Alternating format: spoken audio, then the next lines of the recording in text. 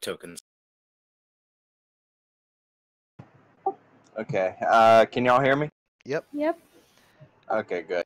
And thank you. Yeah, I looked long and hard for squirrels that were going to, be fitting of having a little bit of background and story and all of that. And so, getting everybody, Luna, Secret, Shadow, getting them all set up, and then the babies back at home too.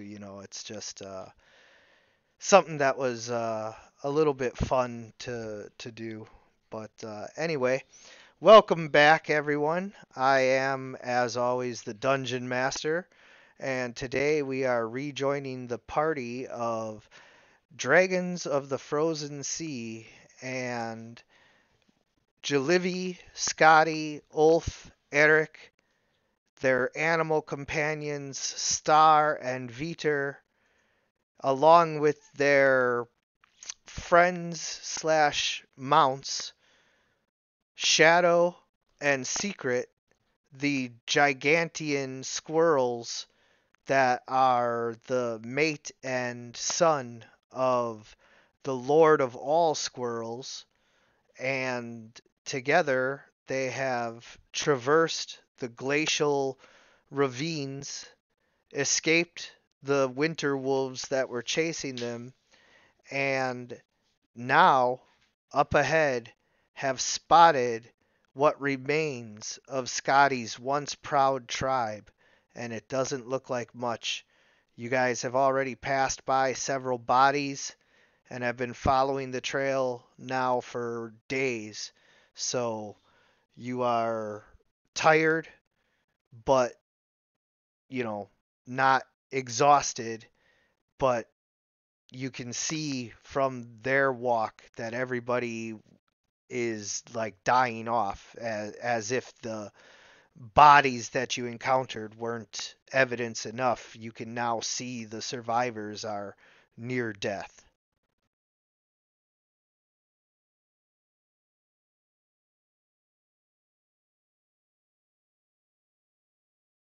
Is it possible for Gillivi or Scotty to hail them? Have they seen us? They haven't seen you because they've been mostly just trudging forward, almost like a zombie, forced march, just slowly pushing themselves forward closer and closer to death with every step. Gillivi, you have a better voice and such. I'm gonna roll perception real quick, just to see what I see around here. I am going to call in the distance. Say, Uncle, is that you? As you call out, it is incredibly dark, and the snow that is constantly falling seems to kind of pick up.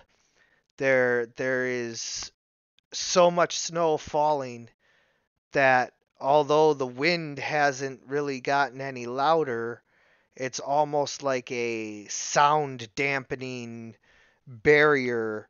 The further your voice tries to travel, the more dense snow it has to try to travel through, and it just kind of fades out. You scream into the snowy void. You can see their light and the shadow of hold on, I'm going to try and pronounce this. Give me a second to refresh myself.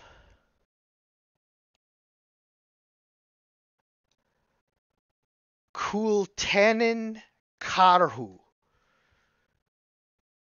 And that is actually Finnish for the Golden Bear.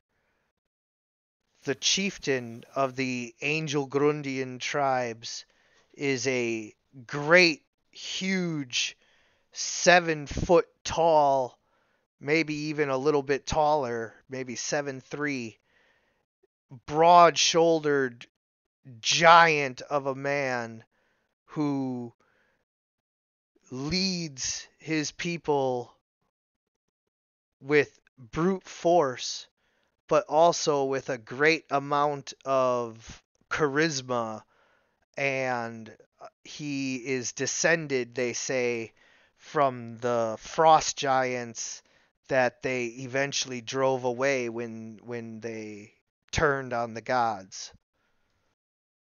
The giants, not you guys. You guys worship the gods. Okay. Scotty, do your people have any way to signal from long distances? Aha! I have a whistle arrow. I think I'm going to draw it, and I'll shout out to Jilby and Scotty. Do you want me to signal? Yes, Yeah, yes, so, let them know we're here. Yeah, we I need was a light, thinking, too. but I was thinking of flares, but a whistle would be better, less attention. I'll pick my target carefully to aim towards where I believe no one is, and but to shoot it over their heads, and I'll let it fly. The arrow flies over their heads, and as it does so, they can hear a high-pitched whistling. They turn around, and Kultanin rushes forward, ready to defend what is left of his people. As the peasants get behind his warriors, he takes the front and readies to battle whatever is coming up.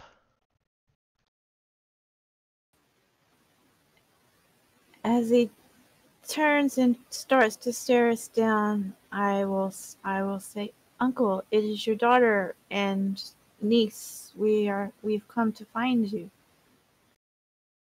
He still can't hear you.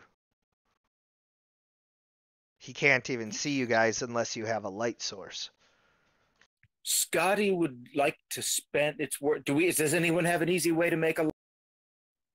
I can do magic if no one else can, says Scotty. I got can a do torch. spellcraft. I can do spellcraft and see if I can change just to silent message for touch of fatigue. I have flare as a cantrip. Now I'm gonna let's do that. try. Go ahead, flare it. Scotty will take off her hood and expose her head so that they can see from a distance. Do the same, What do you think would be better, flare or light? Light. Okay. I'm going to cast light on, I guess, my quarterstaff.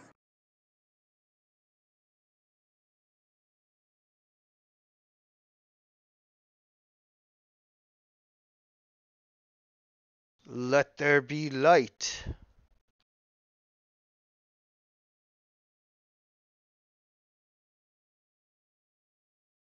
All right, so as Eric's staff begins to glow, Scotty steps forward to the edge of the light, and Kultanin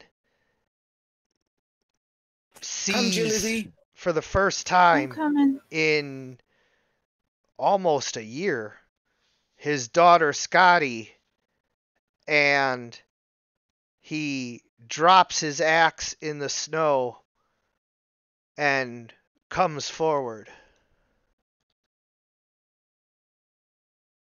Greetings, father, but keep your axe to hand. Uncle, we are safe. We've come to find you and help you in your quest to save our people, what's left of them. He still can't hear you, but he sees Jilivy as she steps forward, and his booming voice comes over the snow. Jilivy! I thought you were gone for. We had to press on. No, Uncle, these kind adventurers found me and sheltered me, and they happen to be with Scotty, and we've been reunited for some time now. We came looking for you. I call out to everybody to come on and stay together. Come on, Peter and Jillivi, and hopefully the squirrels will come too, but just keeping in the back. As soon as we're in hearing distance of him, Scotty will yell out, "The squirrels are with us!" They helped carry us to you, I say. They helped us find you because we would have probably never found you without them. They're very quick and helpful. I call for Victor to come on as well. Oh, Viter's still in his like all up in his chest about staying near you. Like if you get too far away, he starts to whine. Star, on the other hand, is taken to the air and is circling above us, keeping watch. The snow is falling hard. Star will need to make a strength check to remain airborne. Nope. As soon as Star realizes that, Star says, "I'm not going anywhere," and stays under Scotty's hood. Yeah, it's the snow. It's not that it's so windy, it's that the snow is falling heavy now.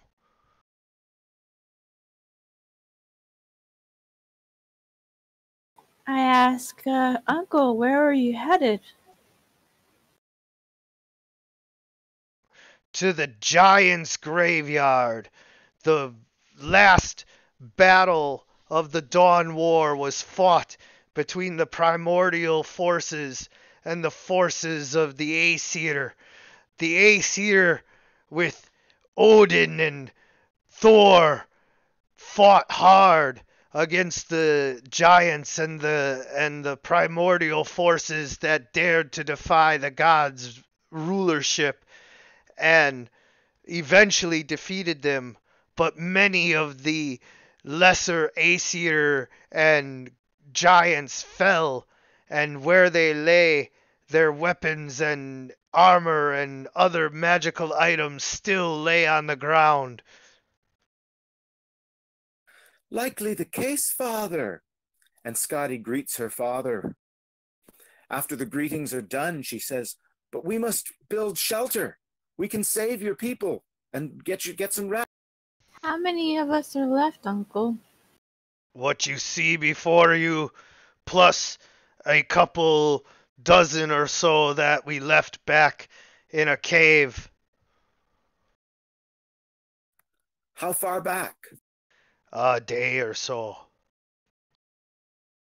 Did y'all come across the shaman village while y'all were in y'all's travels? Shaman village? The bear village. Bear village? Earth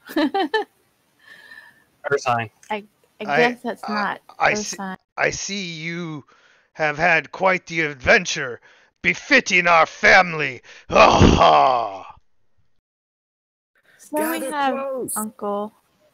Father, And, everyone, gather close. What is it, daughter? Gather everyone close. I would heal everyone a little.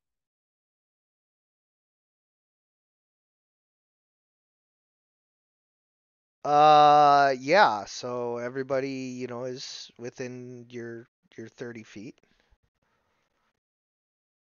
Shadow is not. Also, Viter is not.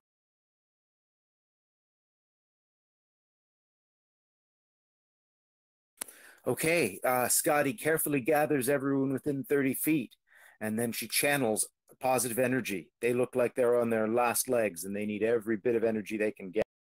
Oh, you noticed that, did you? And that's 9 hit points and 18 vigor to everyone. And she says, "We must get shelter, but I can do it one more time today. Here we go." How bad shape is everyone after that, or does that help a lot? You would see that although most of the peasants have some of their vitality back, that the warriors, are still in pretty bad shape overall. just because they're capable of so much more. So like the peasants are like okay because they're weaker, so the magic like helped them more, but the Vikings are still a little rough. I Scotty says, distribute some of my dragons. I'm gonna start distributing the rest of my dragon rations. I think I had like 40 of them to the warriors and peasants who are yeah, still in need. food, great. And Father, I'm tired and cannot do more today. This is my last one, but if we rest in a snow year, we can press on tomorrow, stronger and healthier, and able to make the distance to the giant's graveyard. Here's the last one of the day. Another 8 energy. So everyone gets 17 hit points and 34 vitality.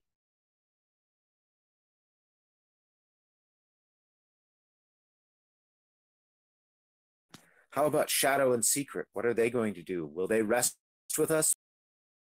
Yeah, they're like kind of here to help you guys get back, you know, uh, safely. You were supposed to go and try and find your father, and so like they'll try to help you get back safely, but like they're also gonna take care of themselves first. Sure. We need to build a shelter. Do we have anything around to make a fire with?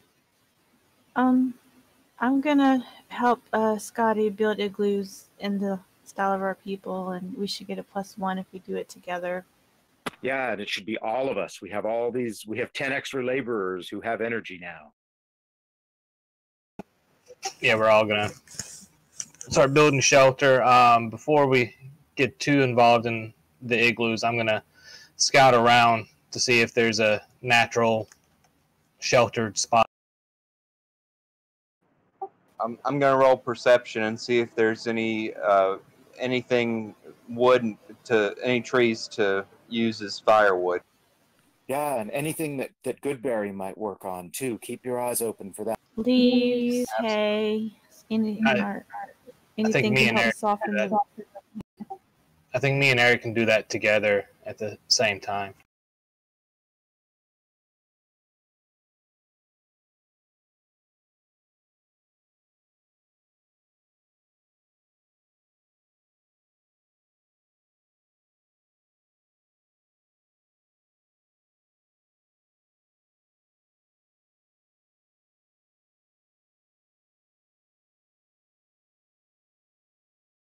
Sorry guys, just adding all the hit points to everybody.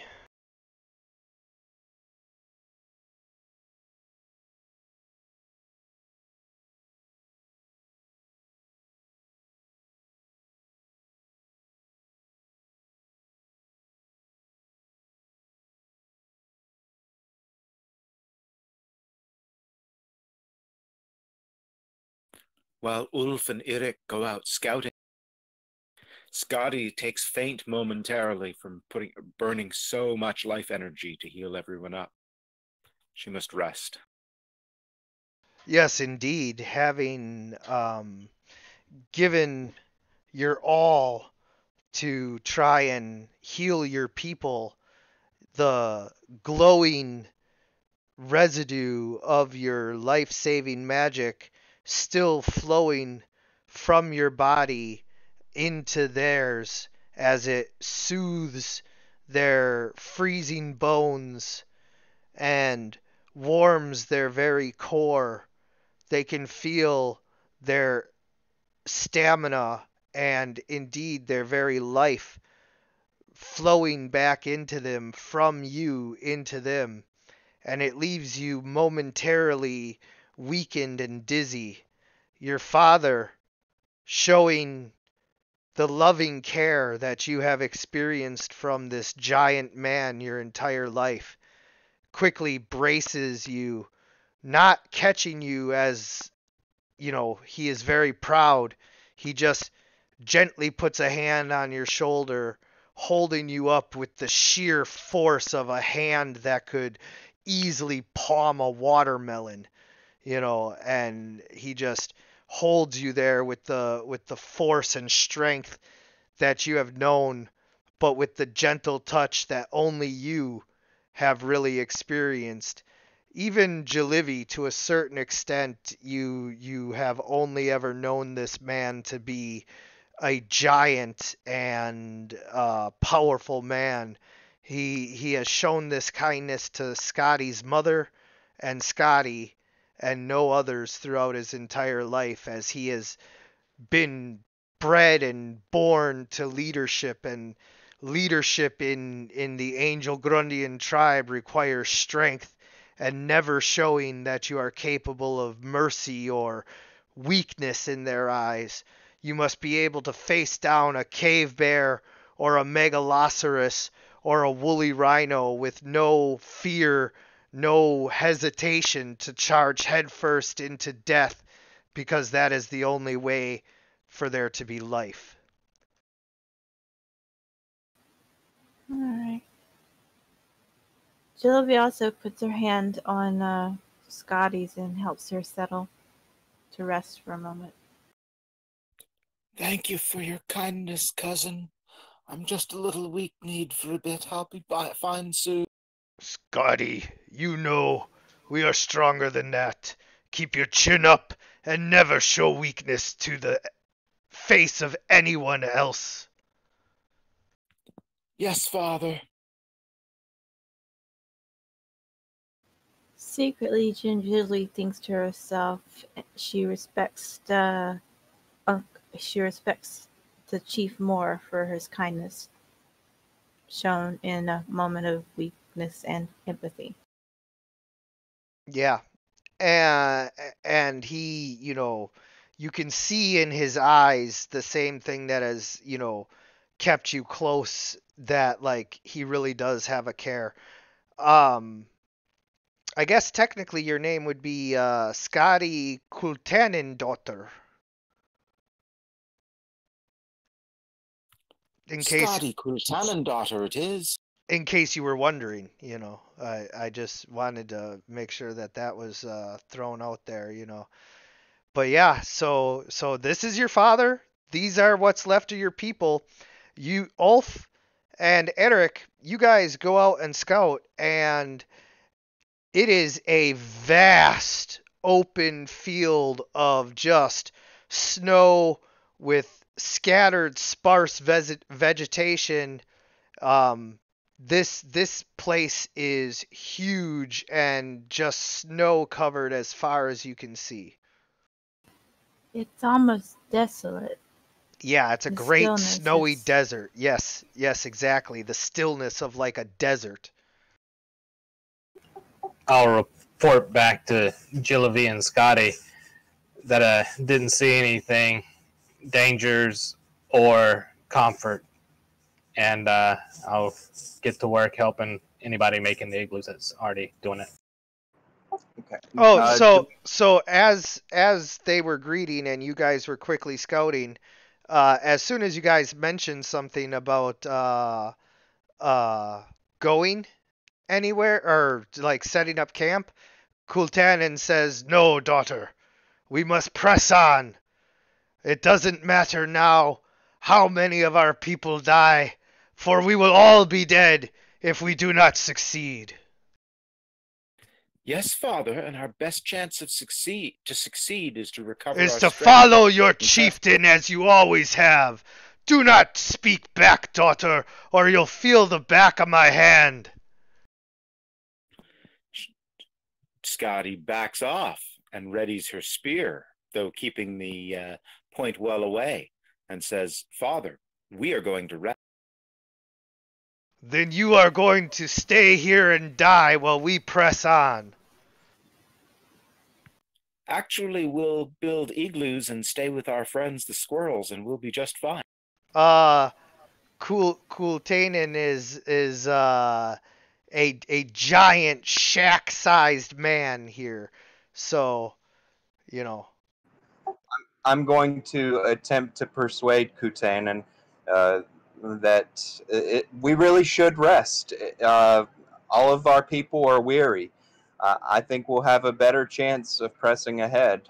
What's this our people nonsense? Oh, You're a Uslander.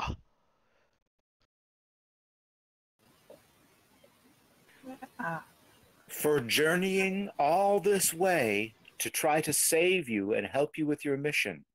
They should be no longer Utlanders, but members of the tribe. Bah! And he spits on the ground, but it's like really dry here, so like he has trouble spitting. All right. Uncle, if we rest, we'll have a better chance of succeeding. We can set. And at that, he a cuffs you perimeter. upside the back of the head.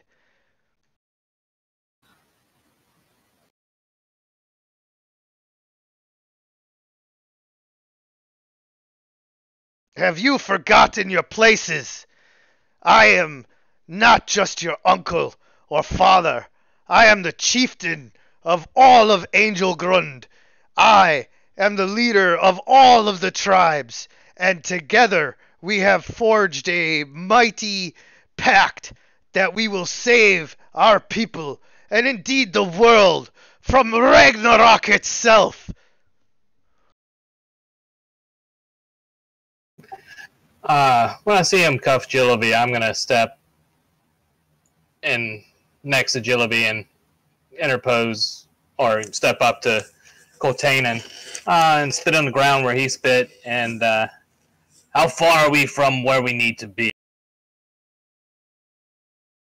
He punches you so hard in the face that you can feel a tooth loosen and blood fill your mouth. Scotty calls to her 10. father and says, "Father, don't do that again." And she points her spear at him. You take 10 spit blood stamina damage. He kind of secretly respects that you're still standing and that you just spit the blood and like continue to stand there, but he raises his other fist to let you know that if you don't take a step back, more pummeling shall ensue.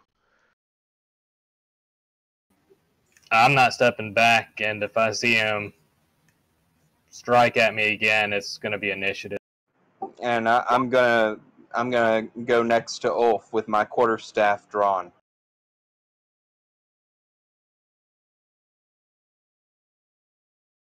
And Scotty calls out to everyone before blows begin, to the others, using all of her charisma as the tribal chief.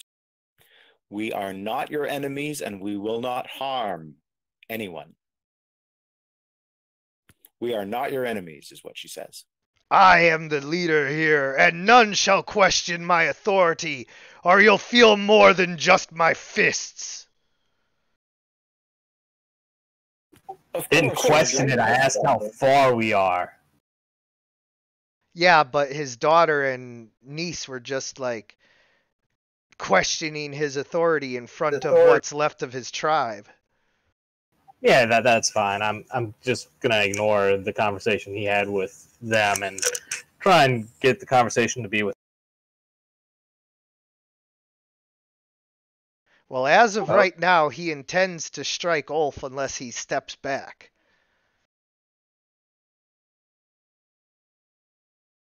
Oh God! Everyone hit the deck. Ulf's doing diplomacy again.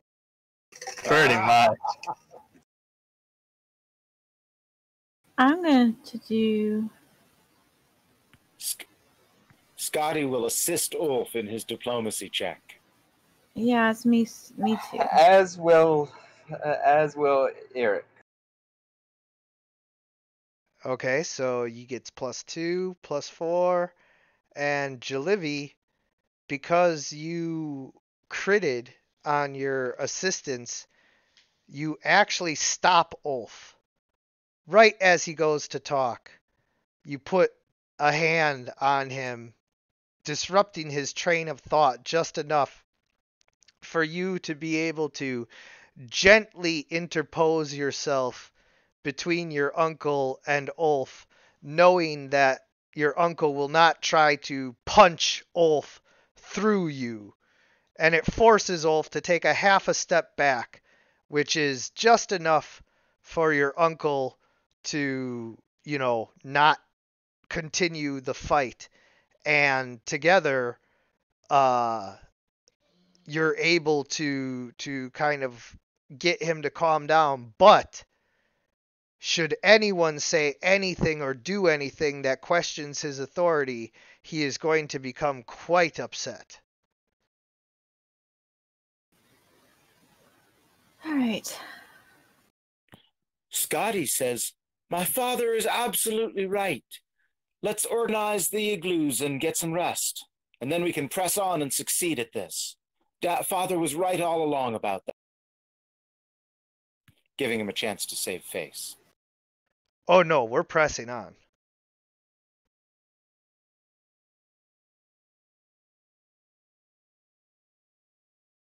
We got pretty exhausted just catching up with them here, just riding the squirrels, right?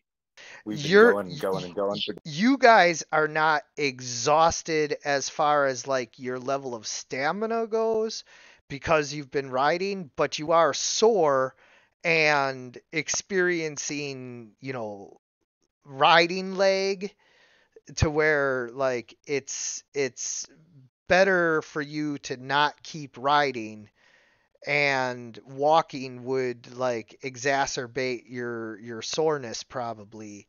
However, you're in better shape than everybody else in the tribe, but your father insists on pushing them on in a death march kind of manner. Can I use that? Do I have to roll another diplomacy check? Maybe I can appeal to his fatherly instinct and say Scotty needs rest. She's not going to admit how badly, but I would because like to point out. Go ahead. I'd like to point out of character that he has been leaving his people behind on dead. He's not going to slow down. He will march every single one of them to death. Yeah. And I'm going to roll a sense motive as to his actions so far. Yeah. And they have been camping and resting as they went, right? Just not very often. No. That's why they were so far ahead of you. They were only a day ahead of you when you first arrived, but then you guys delayed and they marched on and on and on. All I have is a black screen right now.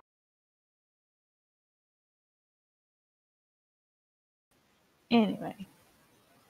That's what I'm going to try. I'm going to try appealing to his fatherly side without questioning his authority. Yeah, And well, Scotty you're assists you to because use diplomacy. because you already rolled a critical. That was the maximum amount of diplomacy that you were able to muster. Okay. You gave everything you had just to get the situation to de-escalate to the point where everything was not going to erupt into battle. Now that the fight has been stopped, Scotty drops her spear and falls to the ground in seeming utter exhaustion after restoring all their life energy. As she speaks from the ground weakly and says, "With just a night's rest, I can heal, I can do it again, but I must rest, or I shall die."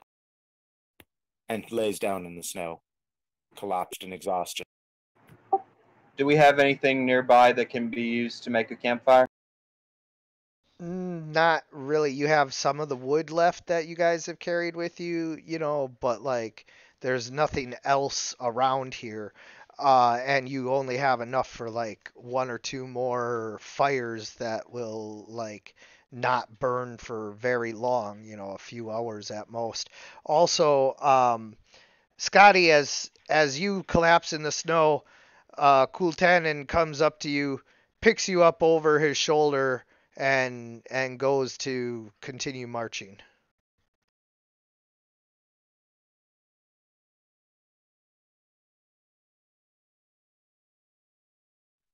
From the ground, when he picks her up.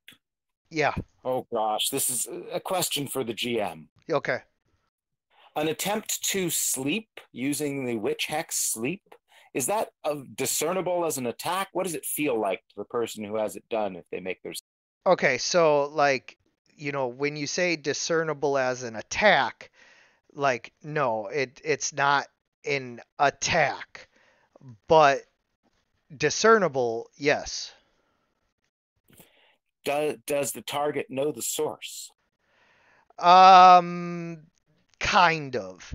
Like if you're as close as you are with him like carrying you and touching you and everything, then like yeah, he's pretty much gonna feel it like a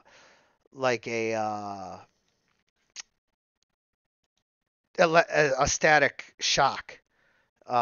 Would he be able to tell that it's intentional? Yeah. Has he ever experienced Scotty's sleep hex in the past? Well, I mean that's a little bit more on you as a character for, how you want to play that, but I would say that it is within my um background of you guys for like what I had kind of thought the relationship would be like. It is perfectly reasonable to think that when your mother died, your father was in an inconsolable rage and was not sleeping, and it was affecting his decisions, and so you kind of got into the habit of helping your father fall asleep by making him a mushroom tea, and or And singing to him yeah, a soft, lilting song. or a moss tea or something like that, and yes, exactly, singing him a soft lullaby that your mother used to sing to you as a baby, and so he has fond memories of your mother singing that song, filling the great halls of his lodge, and so you would sing it to him as he sipped the tea, and then gently, help him fall asleep until the point where it became indiscernible because it was just part of his routine. Got it. Well, he's carrying Scotty, and well, we start trudging.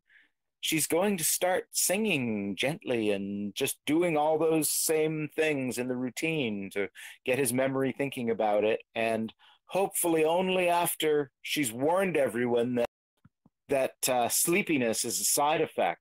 In conversation, she warns that, and in song, that sleepiness is a side effect of her magic, her healing magic.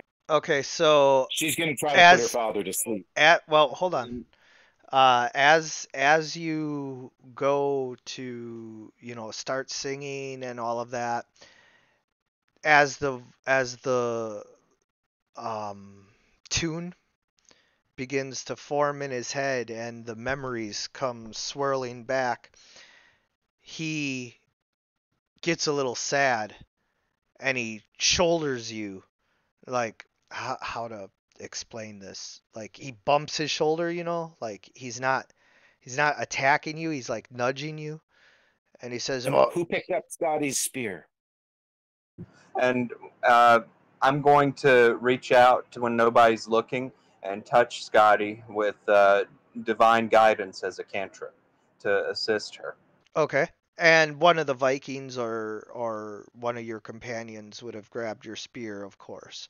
But if nobody went to grab it before one of the Vikings moved forward, one of the Vikings would have grabbed it, being loyal to your father.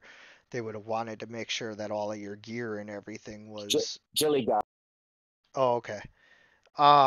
So uh, as you start to sing and all of that, he kind of nudges you and is like, hey, it's not the time for that, but you can tell that it's starting to affect him. Do you continue? I have a question out of Go ahead. character. Yeah, go ahead. If I use the touch of fatigue I have to help calm him as well, is that going to be considered? Um, is that going to be considered bad action, or would that? Yeah, I mean, I yeah. know he's not. Well, first of all, it's necromantic magic, so it feels bad, and he would definitely know that he had had some of his life drained from him, some of his stamina drained from him from your touch. Okay. Then I just wanted to know. Yeah. No, I'd like to give you guys that kind of information, before you do something detrimental like that, so feel free to ask any of those questions. All right. So, Scotty, do you continue? She's going to stop then, but after a little while, pick it up again in a low tune and gradually up it, just as a comforting. Does he object the second time a little later, after some time had passed? So I'm gonna say that after, a little while waiting, counting to 300 in your head, you begin to hum the tune. Just a low. Yes, and I'm gonna hum as well. I was thinking of the same thing, just humming what seems like randomly as we walk. Yeah, Yeah, and we need to keep up morale. as you hear Scotty's gentle humming, you begin to provide a round robin style of accompaniment, but instead of humming, you begin to do the harmonizing vocals, la la la la, and you just harmonize along with her humming to where it forms almost like an a cappella type of song. And this being a popular lullaby amongst your people, everybody begins to sing to pick up the morale, as you said, to give themselves, something. It's been days that they've been marching, and your father has been rather intent, and so he hasn't been focused on like keeping morale up, and so they haven't been singing their songs, doing their marching music and all of that to keep spirits high. And so they all hungrily join in, and now there's an entire group singing, like "Hey Jude," just a pretty song that harmonizes really well. And as you guys do this, your father kind of tears up a little, and you see him kind of go to wipe his eye indiscreetly, or discreetly, I should say, not indiscreetly, discreetly disguising it as him wiping some snow off of his Eyelashes. his helmet and eyelashes. So as he does that, he sets Scotty down and says, "It might be best if we stop and just have a cup of tea and rest for a hour or two." Right, Cool, let's cool. build a quick igloo as quick as we can. Place to There's get all warm. there's no way you're gonna build it in an hour. Not anything big enough to Eric, house even a quarter of you. Eric is going to get started on building a fire. And we can at least get partial shelter. I could point to you to YouTube videos of 4 hours to build a complete working igloo for Right, one person, right. But and we got that's 10.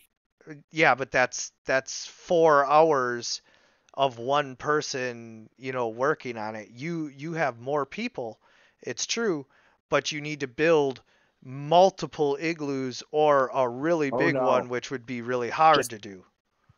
just one that's big enough for all of us to pack in to keep warm. That's R- all. right, Like a snow cave. but that's really big. We could actually probably, if the squirrels agree, use the squirrels as a windbreak while we build Yes. whatever cook fire we want. And We should all gather around as close as can for body warmth. Yeah, the If we don't- squirrels naturally, once you guys stop, cuddle up with each other.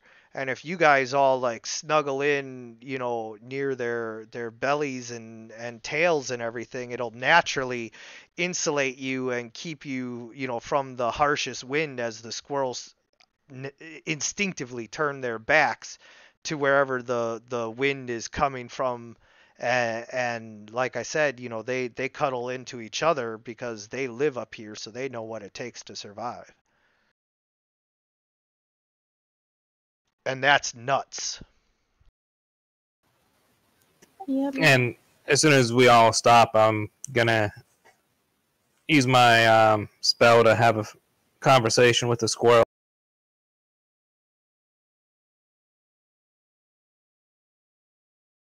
Yeah. So you guys are building a fire, huddling with the squirrels, but Scotty, you seem pretty insistent, so I want to make sure. Do you want to start building like at least one windbreak wall and see how far you get? Absolutely, we have to do that. I thought it was so cold with the wind and the Oh, it snow is. Oh, falling. yeah. We No, have it's no chance of keep. no, We need it's to build at yeah, least it's gonna drain whatever your we can get together. yeah, it's gonna drain your people's stamina to be out in this cold. Like, yeah. Yeah, and I mean, even in 15 minutes, this many people, we should be able to get at least a snow cave we can block off with the two squirrels and a We place don't to even build have to build an igloo. We can just build a shelter wall, just partially. Like Would it be we possible can. for Eric to attempt to spellcraft a campfire wall?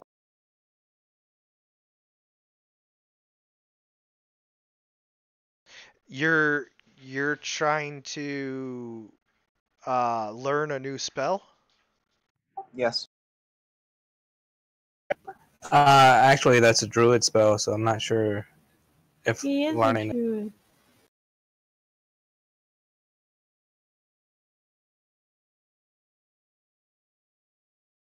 Yeah, it's a second level druid spell.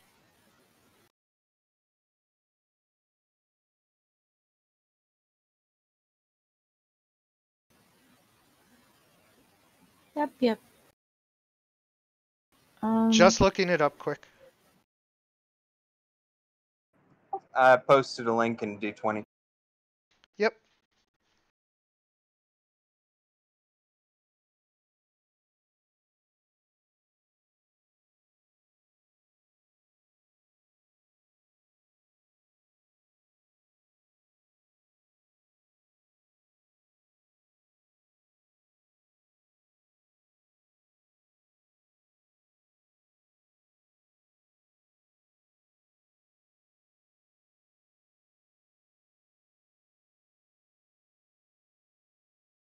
Okay, so one standard action, you need ash made from burnt thorns. That's not going to be a problem. Uh, it lasts for 2 hours. Shelters everyone inside so long as the fire continues to burn. 25 feet plus an extra 10 feet, so 35 feet. That should. Oh, that's the range. What's And what? it's two It's a hours per level. 20-foot radius sphere, so 40 feet. That should be plenty of space to get you guys all in, no problem. And it's 2 hours 2 per hours. level. I see that. Yeah, so it does last 8 hours.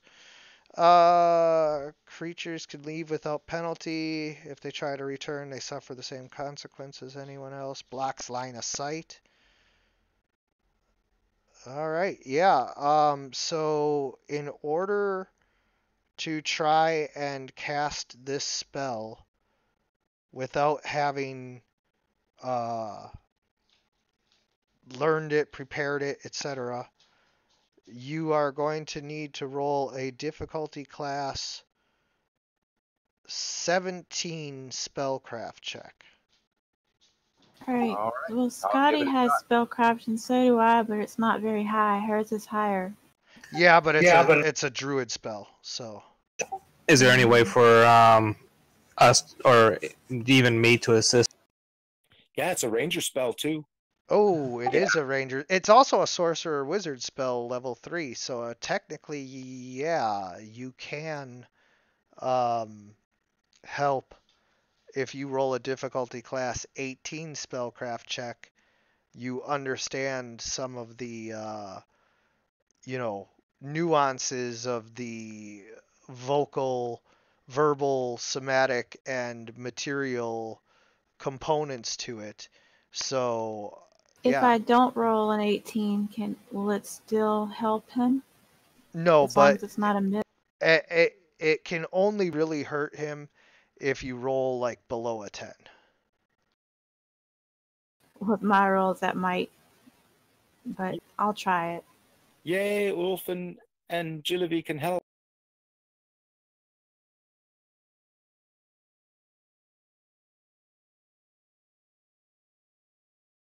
Go, Ulf. I have so many skills.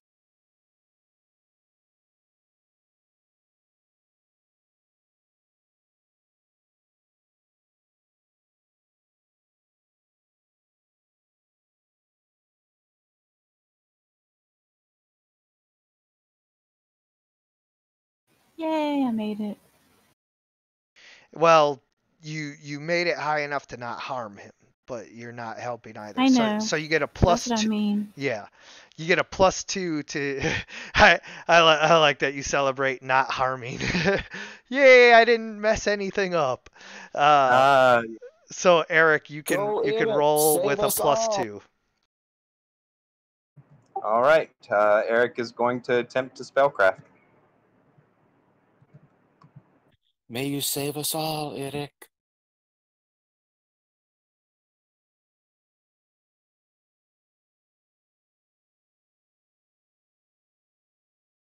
All right. Wow, wow. So you saw the bear shaman do something like this in your time spent with him, and you try to replicate it with Ulf giving you like some guidance as far as like, yeah, if we get these thorns burning here, we should be able to channel the latent nature magic from inside them, to uh, try and do that, because as you all know, uh, oh, I forget his name. The world serpent, created all of the plant life, and some of his magic still lives inside it.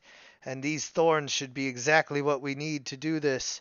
And you guys try to do it together, and Ulf almost has you concentrating enough to be able to do it, but as uh you're just about to do it, you try to emulate how the bear used its paws, but you have human hands.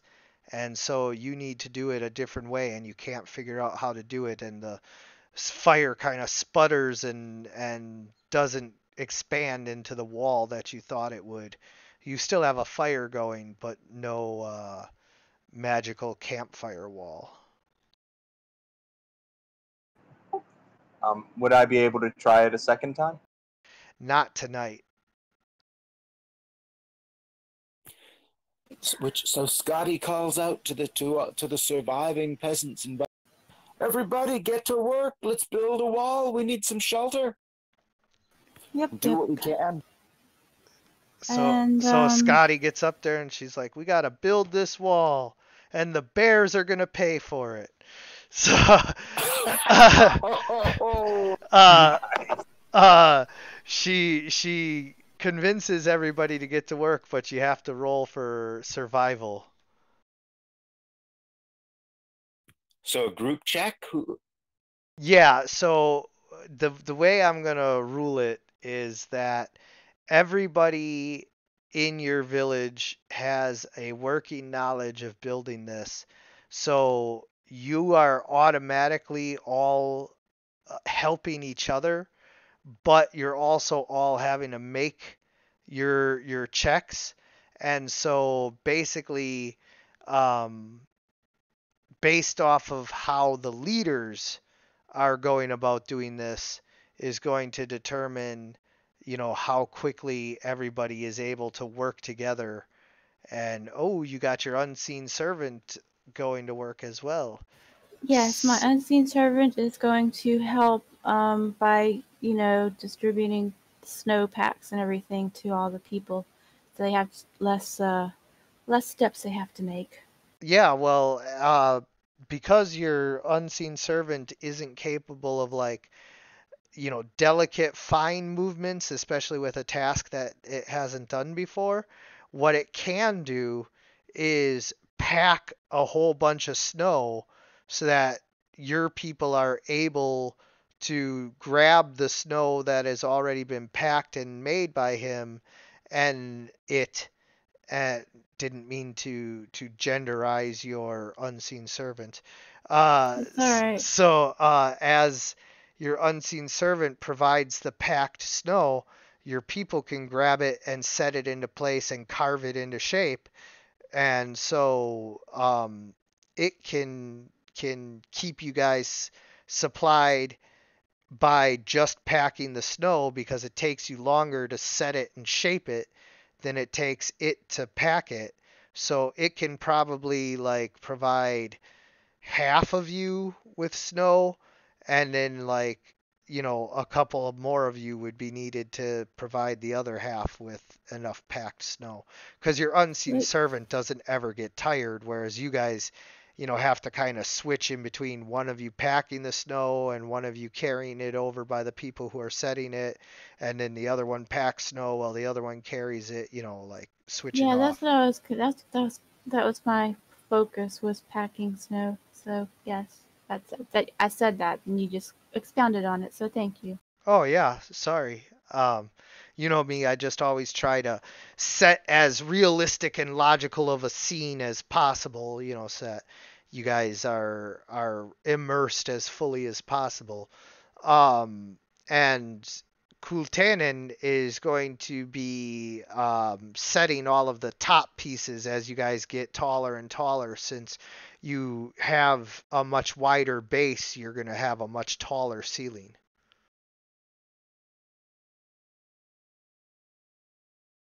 So we take about how long to do this? Yeah, so basically, with your unseen servant helping, and with Scotty and uh, Eric both rolling above a 20, and nobody rolling below a 10, I'm going to rule that if normally you could build a 5 foot diameter snow cave in 4 hours with one person, then with 2, 4, 6, 8, 10, 12, 14, with over a dozen people, you can make 15 feet of diameter per hour, and it's going to require at least a 30-foot diameter. So it's going to take you 2 hours to build the diameter, but now in order to get the ceiling done, Kultanen is going to have to roll his survival check because he has to lift the ceiling into place by himself. While he's doing that, I've got to take a 5-minute break. No problem. And I'm going to try Touch of Guidance on him as well. Yes, please. Let's get the squirrels to help with that too. They're much bigger and stronger. Yeah, and although they can help lift the blocks up, he still has to set them and shape them. So it's not going to actually be as big of a help, but with Eric's guidance, he gets a +1 competence bonus, which is exactly enough to get the 15 needed to where he will only take an extra hour rather than an extra 2 hours.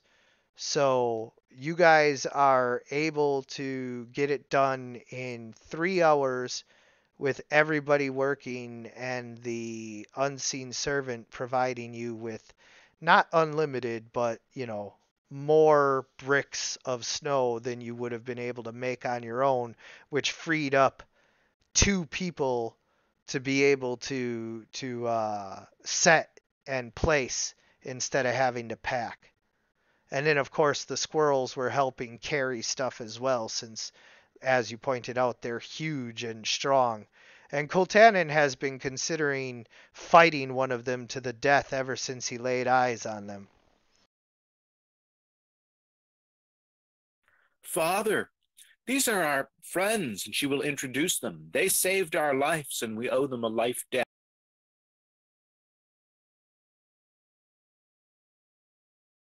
Never in my life have I seen a creature like this grown to this size. To fight and defeat such a beast would be a mark of honor upon my family name. But to kill something that has aided my daughter would be a mark of shame that I cannot bear. And Father, there are very big things around here that would eat these squirrels. Let's concentrate on killing them.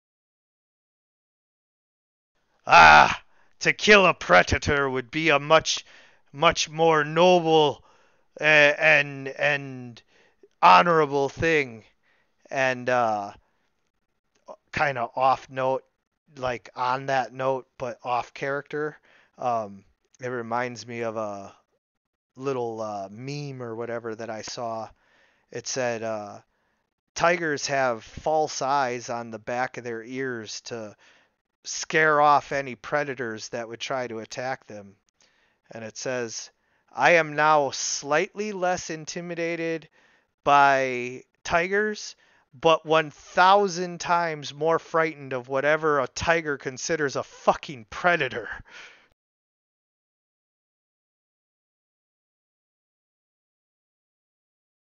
Just kind of reminded me of that like if these things are this big, what are they considering predators? Yeah, no kidding.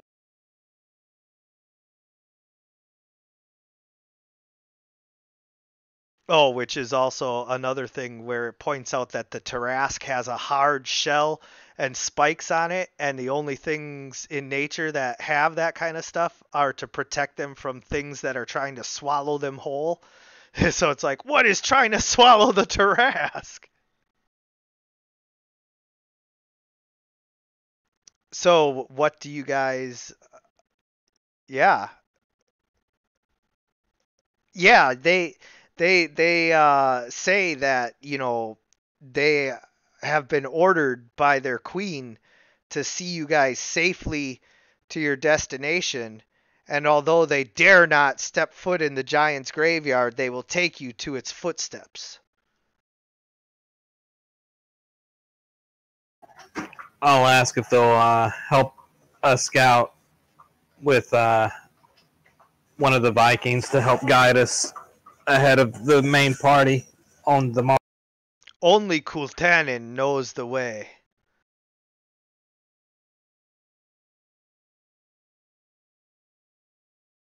It's all right. He can tell us where to scout. Scotty speaks up and says, Ulf, Eric, ordinarily you're outstanding, but I think in this case we should stay together. Oh yeah, I'm staying inside this sheltered spot while I keep guard. No, let's split the party. No. It's always split the party. Yeah, let's split the party just before we get to the dangerous spot, to the most dangerous spot. I agree. You people are insane. All right, I'm back. Although, yes, not in this case, but in some cases, splitting parties will actually give you a little advantage, but not always. But in this case, no, we're not gonna. Oh. You guys are no fun. I agree. Advanced scouting is important. Yes, All plus right. it is easier to kill you when you are lesser in numbers. Which means we have to fight. Whatever. I'm going to try and convince the squirrels to cuddle up with everybody and etc. Yep, they can burrow a little hole. Oh, or you whatever. don't have to convince them. These squirrels already are cuddling with each other, and like when you're in the frozen north, it's the more the merrier. Like, get on in here, you crazy kids. Who wants to cuddle up with my nuts? Oh yes, don't forget that Shadow, is still very much telling all of his very bad puns, which revolve around D's nuts mostly. All right. Are we going to get a full night's rest here? Well, I mean, I don't want to reveal the future too much, so like Right. you're Well, certainly we're resting settling for down for a full night's rest. We were sure going to try. Right, right. You're gonna try. All Okay. right, so we're all settled and nestled, and the squirrels have burrowed their little holes, and we're all next to each other, cuddled against squirrels and people. So, And am I right? We found nothing that could possibly work for good berries. Is that right? Correct. Although, who is cuddling with Shadow?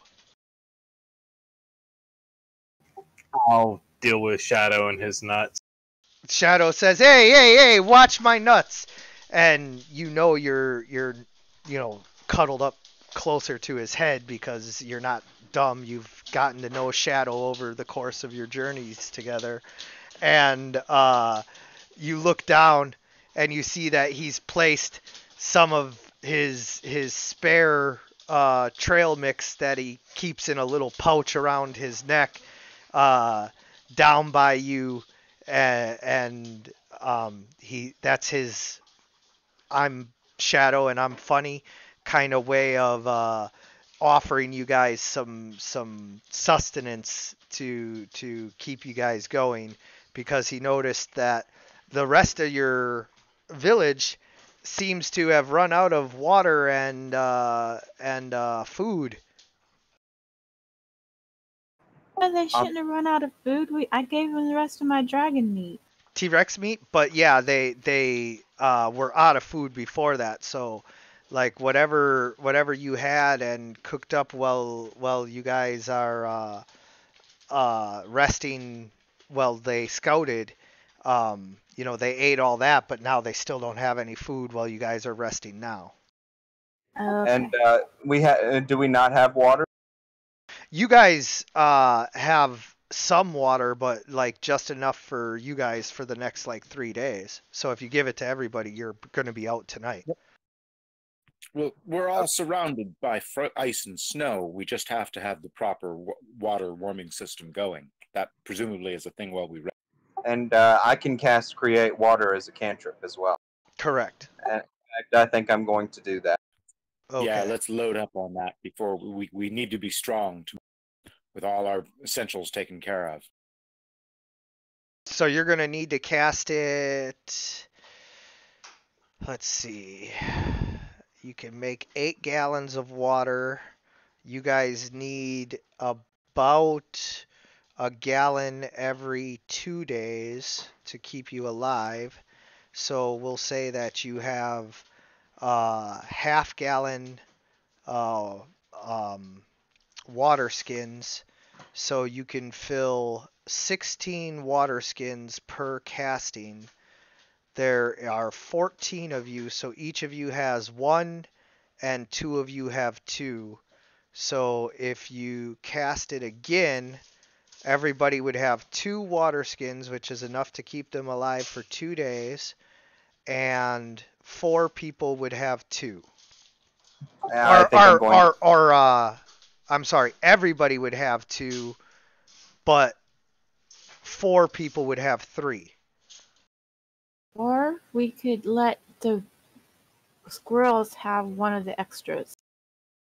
The squirrels know how to get their water from the nuts and snow and everything. Like they don't Okay, need your help cool. surviving. They're squirrels. Okay. I provide enough water for everybody to have 2 water skins. Okay, and which 4 get 3? Does Viter need water? Oh yeah, Viter does need water. I'm sorry. So you have 15. So yeah, Viter needs all 3 of the extra ones, or 2 of the 4 extras go to Viter. So now you have 2 extra water skins. Okay. Does anyone want them? You should give them to the people with out of the party with less vitality. Probably the peasants, or I'll offer Whatever. it to the squirrels first, and if they The refuse squirrels it, don't need it, they said. I'll give it to the people that the two people that I think look the most weak or what have. Yeah, so there's one peasant that is still like almost dead, like almost half health, and another one that is just a little bit healthier than that, but still pretty close. The rest of them are fairly close to full. You know, like they're okay for now, but like they're in the harshest biome in the entire world. Like this is not a place you go to like live. This is a place you go to die. Let's make sure to keep the hurt people, the ones in the worst shape, in the middle in the warm, and those of us in best shape on the outside. Oh, I got a Right. nice warm spot right here by my nuts for them. At least Shadow's not trying to teabag someone. At least it's consistent. I'll distribute some of his nuts. Like Shadow, I hope you enjoy watching him eat.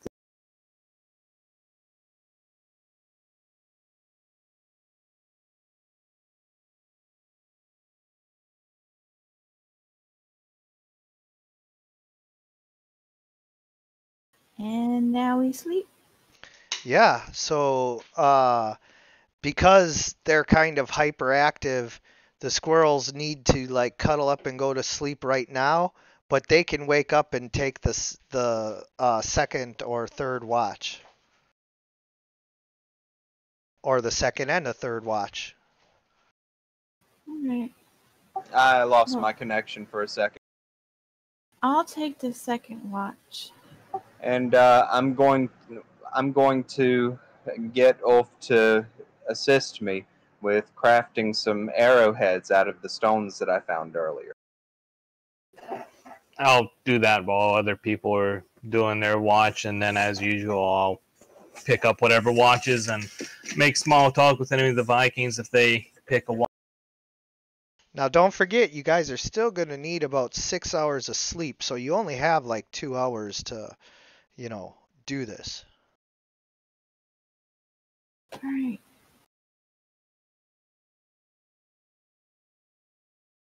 And if you're taking a watch, then like you need to decide if you're staying up and doing this on your watch or like how this works here. I was just going to use the keep watch spell. Oh, you're using the keep watch spell? So, Yeah. Kultanen says, "Oh, Scotty, your companions seem to be more useful than their size led me to believe." Indeed, Father, that's why I couldn't have you punching them out. I still might punch this one, but not right now. Okay, and one of these days I'll introduce you to my betrothed, too. You might want to punch him, too. Oh, I thought I had Yeah. made a good match for you. What seems to be the you trouble? did, but you like to punch people, Dad. I am into punching. It's true. It's true. And he punches you right in the shoulder. Yep. Ulf, Eric, everyone, I suggest we get some sleep. And she names out the Viking warriors, the tough guys who are better off than the others, and says, you guys, we need you to keep watch so we can sleep. Will they agree to take the watches? Well, your Scotty Kultanen daughter, they dare not go against you. Exactly, and that lets Gillivi and Ulf and Eric get some sleep right away. Same thing Scotty's doing. Scotty is reminded that she's back amongst the people who nearly worship her, and you can decide how she feels about, you know, finally having people follow her commands again. And of course, she's just acting as her father's second, making it seem as if everything she says is coming direct from him. And he would be of that opinion too, is the objective. As she has since she was about 4 or 5 years old. Exactly. So, can we get a full night's rest? Because we're beat. Yes. And Eric is going to make as many arrowheads as he can and still get a full night's rest. Roll for craft.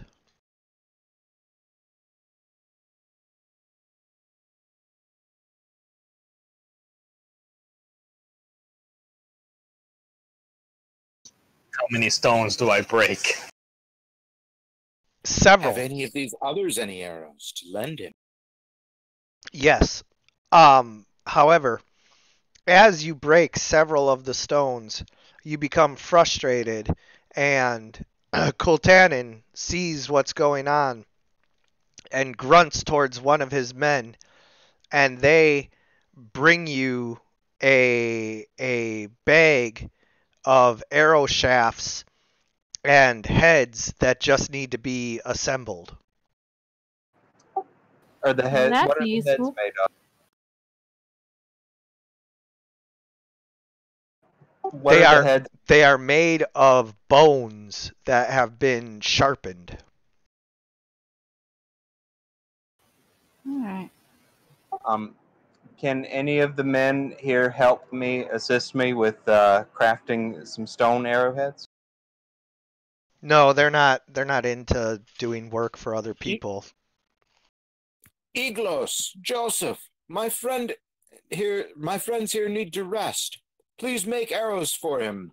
And she describes the exact, this just like, let him rest. You guys make the arrows. Oh, okay.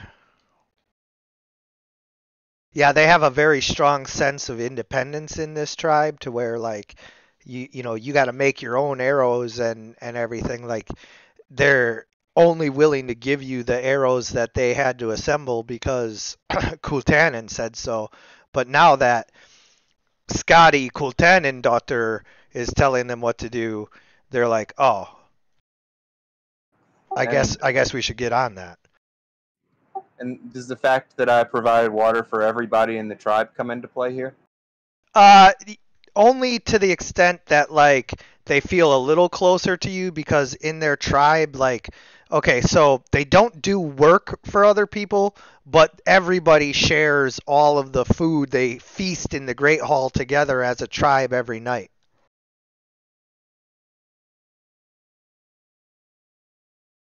Okay.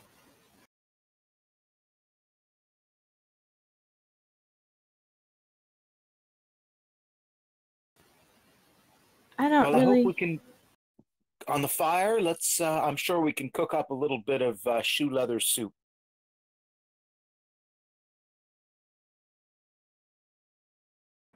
And am I successful in attempting to craft any arrowheads? Eric, you're trying to help Ulf craft some arrowheads, but every time you break one down to where he can, start the sharpening process, he breaks it.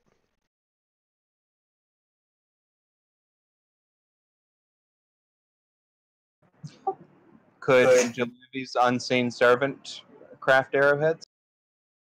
It could do the basic work of getting them shaped like an arrow, but getting them sharpened requires a fine touch. You have to have craft arrows to do so. All right. Well, I will cast it again. So before I go to bed, so that it can help get it started. We'll just break all of them that you craft a roll to 1. We're just not having any luck with those arrows. My Right. friends, it is We're just gonna assemble arrows and leave it for that the they. warriors to do. Please, you need your rest. Who knows how long we'll have before we must move on. Rest and vigor first. Yeah, you guys go to sleep. Get your rest. Don't make Scotty cast a spell on you.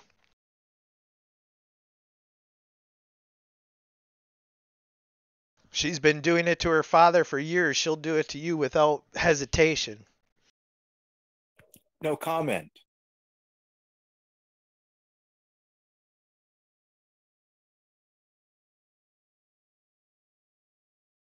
So we get a good long rest? I like the image of Scotty kind of taking on the role of her mother as she gets older and older, and your mother was like a mother figure to the entire tribe. And so you're just becoming more and more like her, like, it is time for everyone to go to bed. Precisely. And can I memorize Stone Burst for the next day? Yes. I think I'm going to switch out Reduce Animal for Stone Burst. Okay. And remember to leave an open spell slot. And brush your teeth. Oh, of course.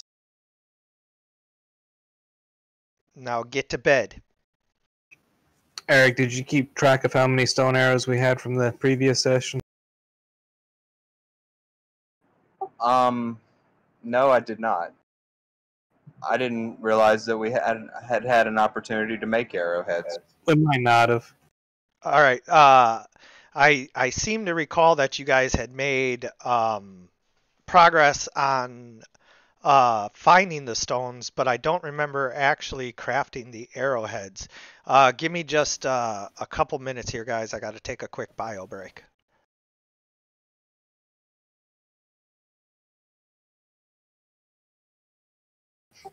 Works for me. Okay, so the unseen servant should be able to at least get the arrows into the right shape to be sharpened. Yeah, we're just not going to get any crafted tonight, Brian. Doesn't matter what we do unless someone else has that skill to use. Right. I thought I took a point in it, but apparently I did. We'll see we'll see in the morning if any of the Vikings did. Maybe some of them knew a bit about fletching. But let's not reduce our chance of sleeping. To bed Actually, very matronly. What? if any of the Vikings do a watch with me, I'll ask them to show the finer points to me. So I'll bring that up when DM gets. Ulf, they're keeping watch so you can sleep. I don't do that, Scotty. I recover them anyway. Sleep. My character plans to never sleep again. Why? What trauma happened, Ulf? He learned the Keep Watch spell. That must be pretty traumatic. Got it.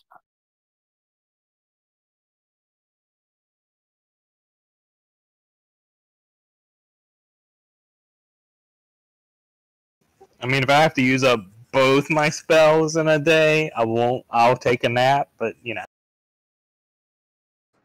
How many skills are we supposed to get at level up anyway? It's class dependent, huh? Yeah, Class it all dependent depends on and your on class your and your modifier. intelligence. Yep. And just for the record, you still need sleep to avoid like going crazy, but like, yeah. That's why I said you should sleep tonight. We got the Vikings. Yes. Even with the spell going. Scientists all the still sleep and don't rest you can. still don't know why we need to sleep, but like our brains literally like start to malfunction if we don't. But magic. If that's the DM's rule, and I'll go to sleep. Well, So Scotty it's wiggles over and makes some room and says, "Oh, over here," or it's not so much that the magic doesn't work as far as like replenishing your hit points, etc. It's just that sustained not sleeping at all will lead to insanity. That's just like we don't know why that happens. It just happens. Yeah, that's fine with me. I mean, this is a good, safe place for me to not use a spell. So yeah, I'll get some sleep then. Yeah. Yes, So your like depravity does not be extended any more than it already is. yeah. So like just for the record so that you know how I'm ruling this. The magic works like any drug or anything that would keep you alert and active, but eventually, no matter how much cocaine or whatever you do to keep yourself awake, your brain just starts to like malfunction, and so the magic will keep you going, but sooner or later you need to sleep. Or if you don't, or he just make you crash in the middle of walking somewhere because you're like haven't slept in a week. Well, Probably more likely I'd have them experience like hallucinations and paranoia and stuff like that. Well, at least you would have the wisdom to spot that something's not right. Now, would I be able to get away with less sleep using that spell? Oh yeah, way less sleep. Anyway, I'm getting full night's sleep. Okay. As in 6 hours. Yeah, that's all I rule you need. I rule that you get 2 hours of doing whatever you want and 6 hours of sleep, and then you're fine. Everything's fine, unless you're in like adverse weather conditions like you guys are, but you're fine inside the igloo. So like if you get less than 6 hours of sleep, it's possible that you could like be tired or exhausted, like you could suffer certain penalties like that, or you might not recover all of your stamina. It just it depends on what exactly kept you from getting sleep, etc.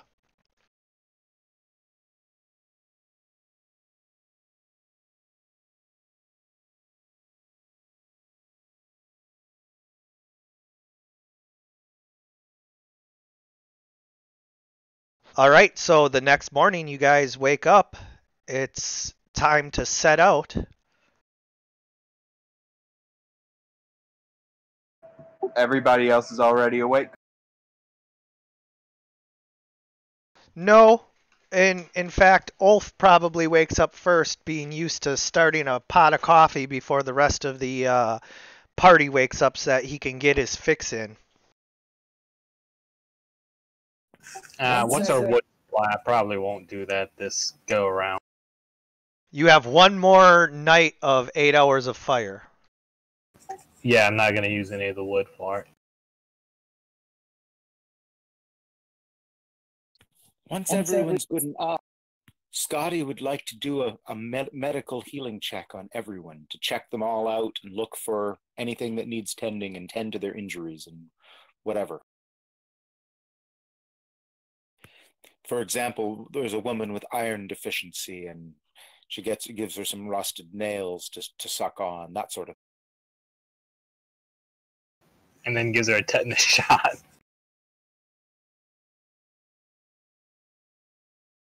So are we full again?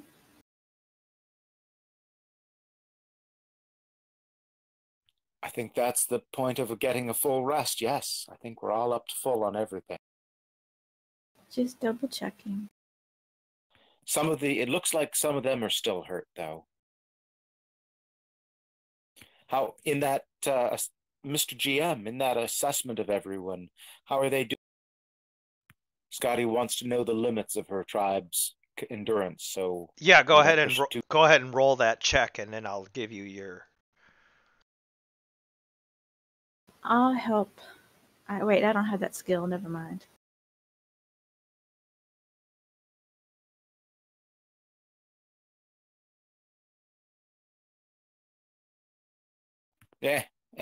She's brusque about it, distracted. Well, there's a lot of people, and you try to check them all out thoroughly, but you're also in a hurry, and so what you're able to determine is that although they are all relatively okay thanks to your healing magic, they are all also suffering from the long-term effects of being in the freezing cold, of only being able to see by torchlight, of starving.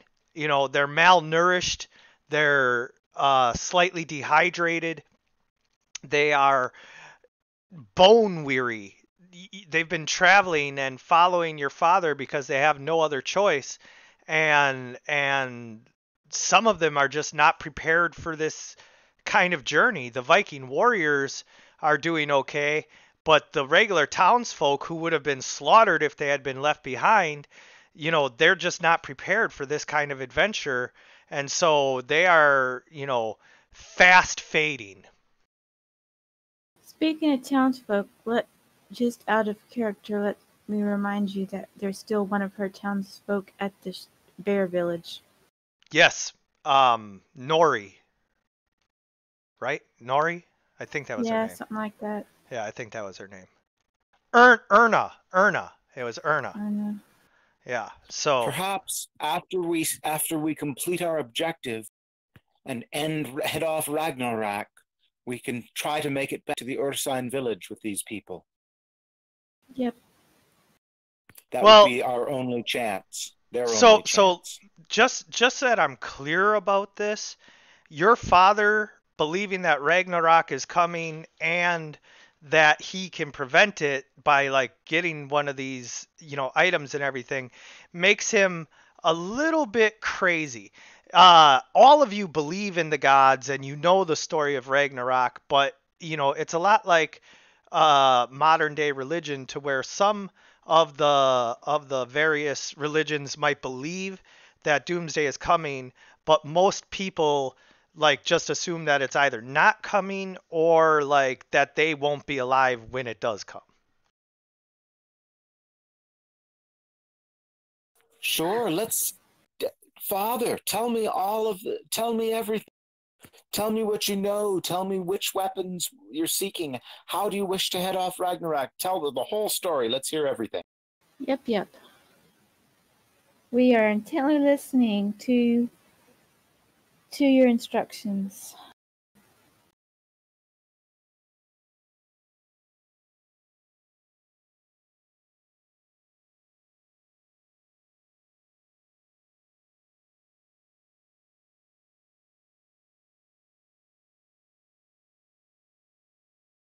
Okay. So, Kultanen sits everybody down as you prepare to go to sleep. And No, in the morning after we're rested. In the morning? Oh, okay. I figured we could. In the morning. I figured we could retcon that before we sleep. In the morning. Okay. Either way, whatever works. No, in the morning is fine. So he sits everybody down after everybody wakes up, and he says, "I shall tell you of what I know, of what I have seen, of what I have been told, and of what I believe to be true. I dreamt a dream, and in this dream, a single snowflake fell from the heavens, and when it landed upon the tallest mountain, it grew and expanded until it covered the entire world. And as it spread and covered my people, I saw them buried as if below an avalanche, their screams still fresh in their mouths as the snow piled in around them. I saw my warriors, my greatest champions, crushed like ants. I saw women and children, mothers holding their babies, encompassed by the snow, dead where they stand.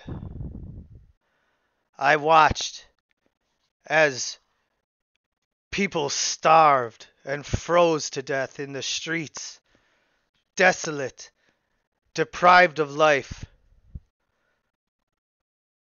I watched then as the great world serpent rose from the depths of the frozen oceans. I saw lightning strike it as Thor descended from the heavens.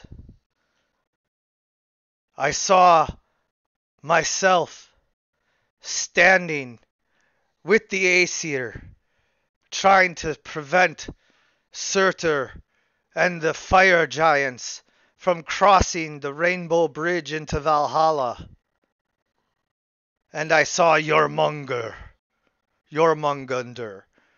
the great frost giant, as tall as a mountain, rise up out of the frozen ice and shatter the world in two with his mighty axe. I went to all of the seers, and they told me that I had been blessed with visions because of the blood that runs in our family's veins, of the return of Jormungandr, our great ancestor, the first of the frost giants. And although we have but giant's blood in us, he is our ancestor nonetheless. And as I watched his return, I saw the world end. I saw Surtur plunge his fiery blade into the rainbow bridge, shattering Valhalla's connection with Midgard forever.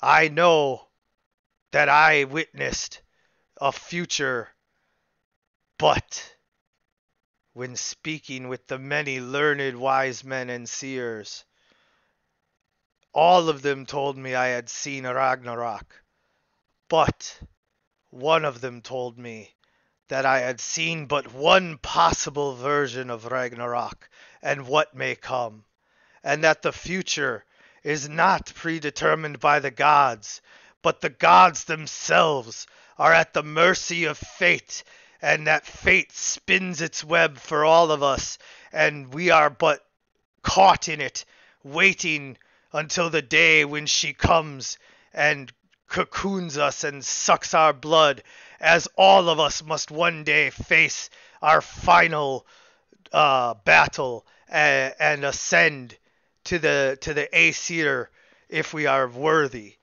This is all we can do, but while we are here, before the great web of fate takes us, we have the option to change what is fated for others. We can change the future. We can determine exactly what was going to happen. Yes, and until that day, I intend to fight and try to prevent Ragnarok.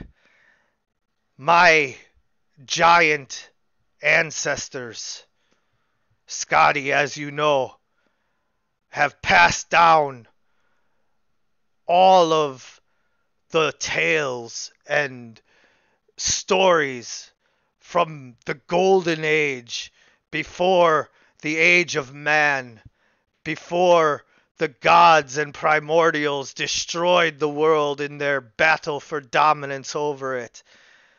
When all was better, the giants ruled alongside the Aesir, and together they built mighty kingdoms and forged weapons of such power that no one has seen their like since.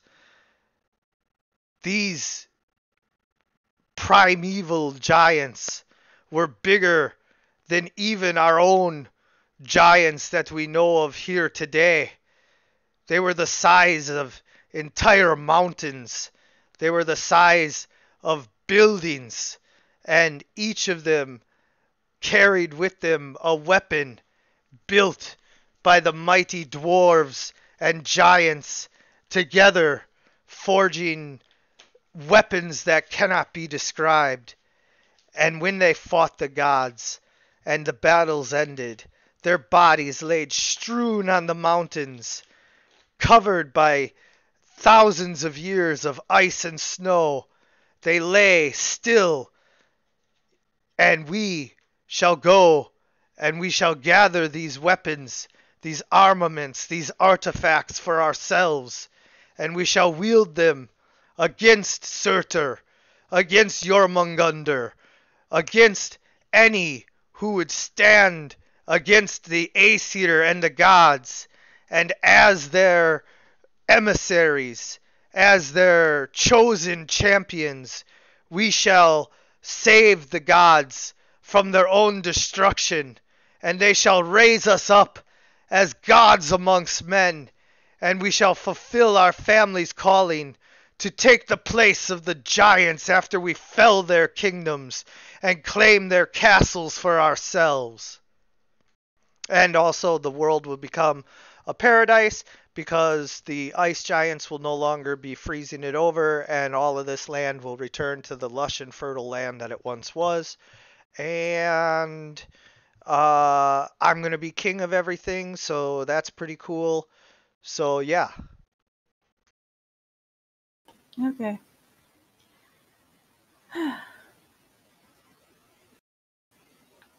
Thank you for the Alrighty. tale, Father. We too have our own tales of the witch and her work on the village. We came across a witch in the village when we were finding you. So What did she look like?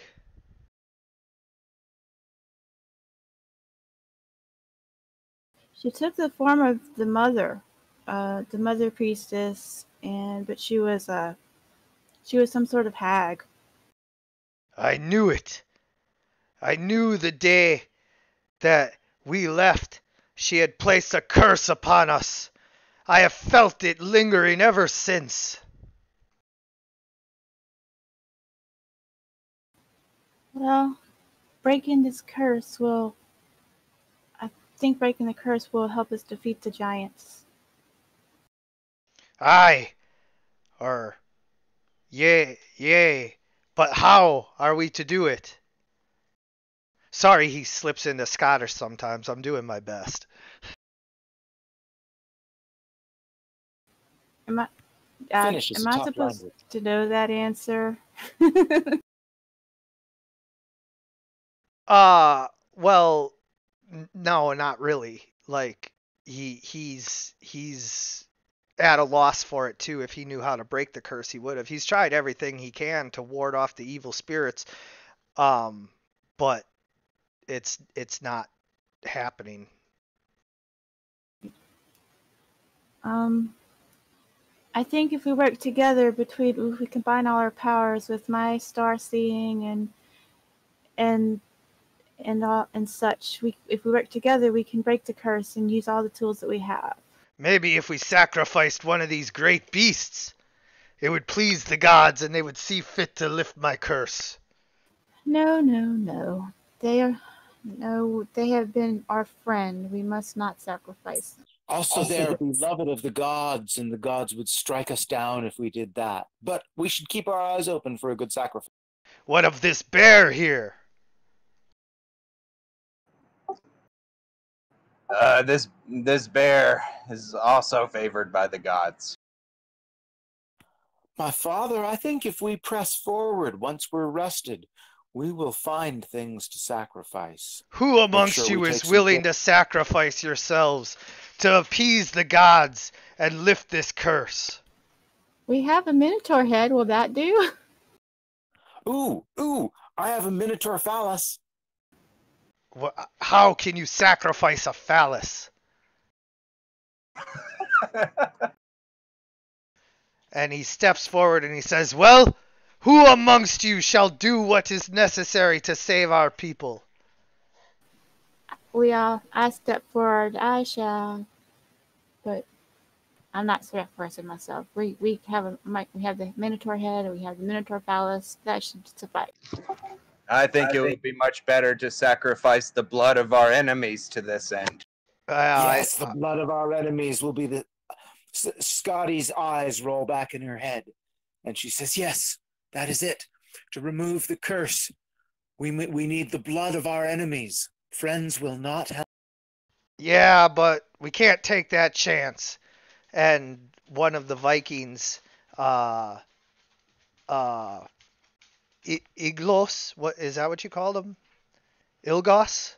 What I forget what you called him. Steps forward and he says, I shall have the honor of sacrificing myself for the good of our people. And with that, Kultanin says, "Then let the honor be yours. Step forward and kneel." And he does, and Kultanin raises his great axe into the air. We envy you, man. You'll beat us to Valhalla. And he screams, "Valhalla!" Honor you. As Kultanin's axe comes down, lopping the man's head off in one blow that didn't even seem like he wasn't even going as hard as he could. He just idly lops this man's head off, and he Ilgos says, Valhalla, as his head is chopped off, and as it rolls to the ground, you see a smile form on his face, and he is dead. And he's the lucky Noble one. sacrifice. We will And make then a special place for you. Kultanin goes and picks up his head, and he holds it high, letting the blood drip down in a pattern on his face.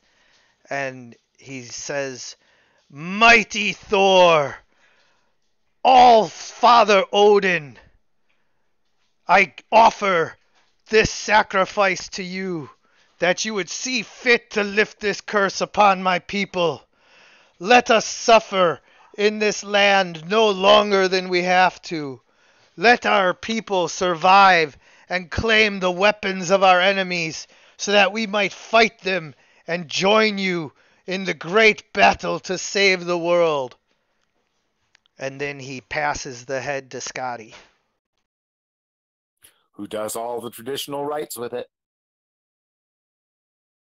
And then you would pass it to Jalivi, and then, everybody passes the head around, getting some of the blood on their face. And then finally, after everybody in the tribe does it, they hand it first to Eric. And Eric does the same. And then you would hand it to Ulf. Does the same.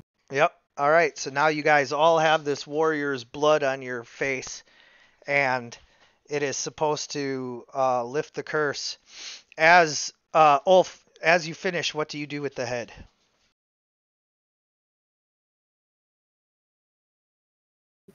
I'm gonna pass it to Vitor.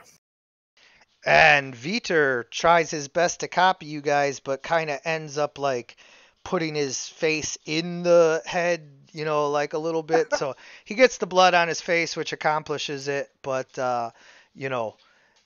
it's messier and not as smooth looking. However, the squirrels instinctively reach out for the head when Vitor goes to drop it, and do the same. And now everyone in the party has this warrior's blood on their faces. And you guys all have a different mark that the blood has dripped and pooled to make. However, as the blood dries, some of you notice that the mark has dried in the shape of one of your runes. Some of you have the rune of death on you. Some of you have the rune of power on you. Some of you have the rune of light on you. And some of you have the rune of knowledge on you. Players, you guys can have a rune or not, and you can choose which rune you have. The rest will be assigned randomly in between sessions. Please name the runes again. They are death, power, light, and knowledge. Can there be a rune for life too? Nope. I mean, there can be and there is, but it didn't form on any of you. You know what? Roll 1d100. Let's see how lucky you're feeling.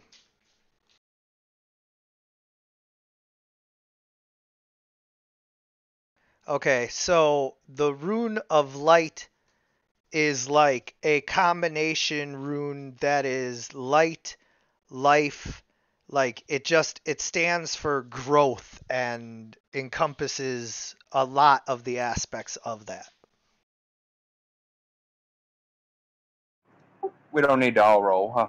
No, that was just because Scotty had an interesting idea that you know, I wanted to not just say no to, outright like that.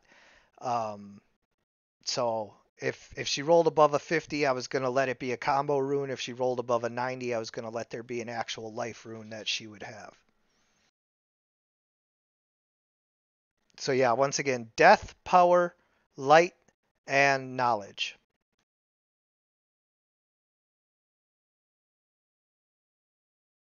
And again, not everybody has a rune.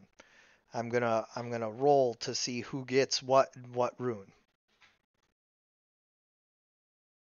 But you guys can all have a rune if you want. You get to choose it, but you have to choose it right now. What do the different runes do? Could Jalivy, with her knowledge arcana, be able to decipher that? That's not the way the game works, my friend. You choose door number 1 or door number 3. I've already shown you that there's nothing behind door number 2. All right.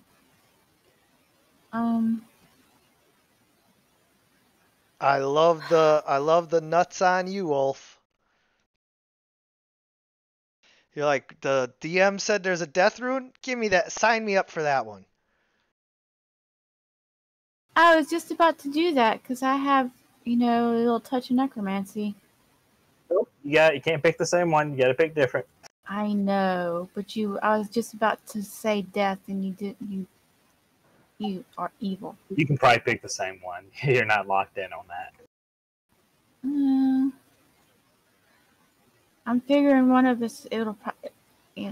I actually would prefer that each of you picked a different one, but I'm not gonna necessarily force that on you. I'll take power. Eric will take knowledge. All right. So, what effects any of these runes have, none of you knows. However, if one of you were to cast Detect Magic, I will do just that. then I can do it. Then you will see that all of the runes do in fact put off a slight aura of magic. However, it's unlike any aura you've ever seen. You are familiar with the Viking runes, but you have never known them to confer actual magical powers before. Each of these runes is exhibiting magical powers, but its aura is strange to you and you cannot identify it. Can I cast read magic and see if I can? Yeah. And I have a black screen right now on D20. Is there a way you can load that? Eric? Yeah, I'm stuck on a black screen. I can't select my character. I got a 20 on read magic. If you want to roll for me, then I would totally be for it, though. Have you tried reloading the screen because you have all your vision on? Let me try it. Hang on. Is he maybe just in the dark place on the map? No, I've pulled everybody here. I got it. Okay. Roll spellcraft to see if that helps you decipher anything. I rolled a 20. I think I should know. Okay, so as you cast read magic, This will allow you to read magical text. However, because this is rune magic, you aren't able to just read it. It's one single rune instead of a series of words, and so it's not like it has a message for you. And all you can read is the meaning behind the symbol. So now you know that Ulf's rune means death. You know that Eric's rune means knowledge. You know that Scotty's rune means light or growth or life. It's kind of a combination rune, and you can't see your rune. All right. Okay, I'll do detect magic and see what her rune is. Her rune is magic. Slight magic that you can't understand or read the aura of.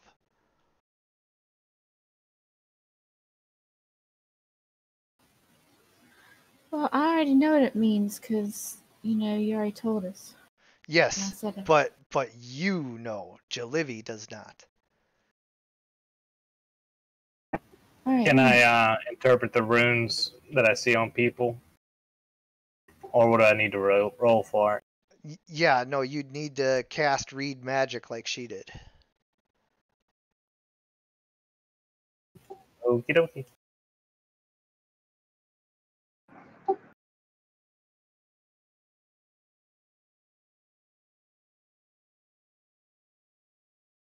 Jalivy, do you tell them what their runes mean?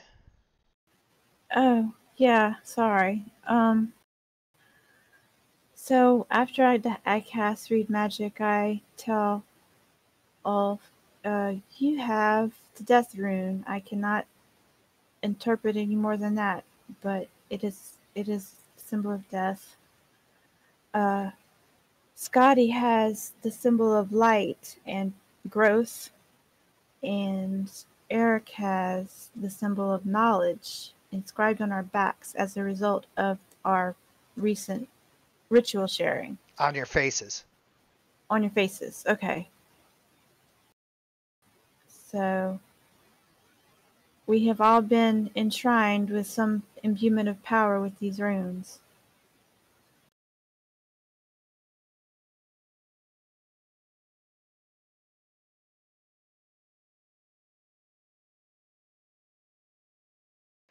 She does not. I'll attempt to draw it then.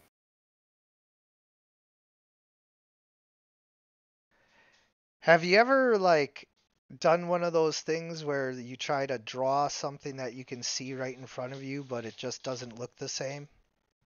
I fail miserably. That's cool. Yeah. I make the attempt. Yeah, so you draw something, but it's like Pictionary to where, she just can't quite figure out what you're drawing. Well, perhaps Scotty. I'm drawing a 4D object in 2D. Perhaps Scotty could draw the rune. I mean, these are her people, are they not? Yeah, but Sure. it was described perfectly just there. It's like trying to draw a 4D object in 2D. You just can't get the image to look right because this is a magical rune and you don't have the ability to write in rune speak.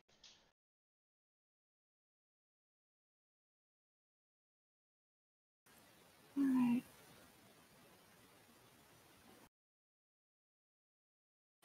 All right. Now we must carry on with your runes on your faces. We must carry on to the giant And would there place. be any opportunity to attempt to fletch arrows again before we head out? Oh yeah, so you could get that whole bundle of arrows fletched in one night if you just diligently worked at it. Your fingers might be a little sore and blistered in the morning, but you'll live. Not Get the arrows today. done when we stop again. Oh, and Jalivy still had her unseen servant, so you know he can fletch an arrow. He can All right. get everything assembled as far as that goes.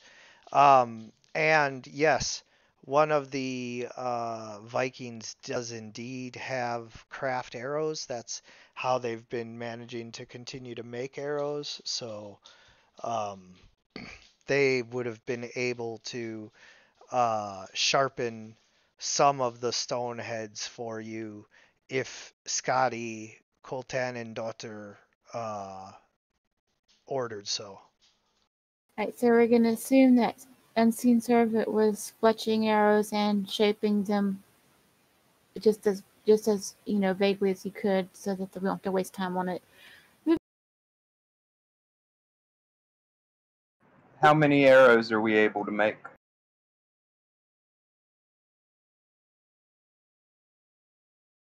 Seven. All right. How do you want to split them up, Barrett? Hang on just a sec.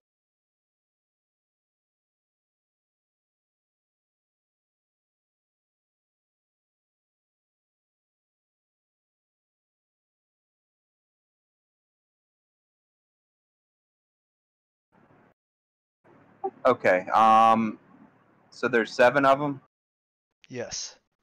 Okay. Who all has a bow among our group that can shoot the arrows? All of the Vikings, you, and I think that's it. Doesn't Ulf have a bow? Oh, it does. Yeah. Yeah. Okay. I'll give 4 to myself and 3 to Ulf.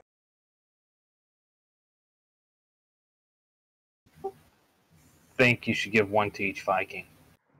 Ah, yes. Do we have? Well, there's not enough arrows to go around, though, are there? Actually, no. You have to touch the arrow to imbue it with a spell, right? So we'd have to distribute it at that point in time. Right. So in that case, I'm going to hold on to them until the time comes. And I think I should take 1 just in case it goes smoother that way. Right. Okay. So I'll give 1 to Ulf right now, and I'll hold on to the other 6. Yep.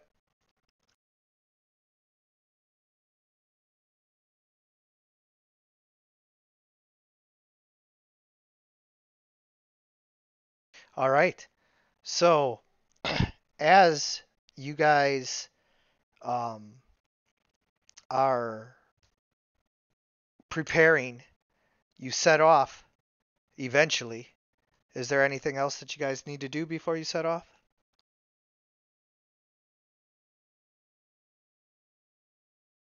I think that's it. Make sure you got your spells right. I've got Speak with Animals and Keep Watch. And I switched out Reduce Animal for Stone Burst.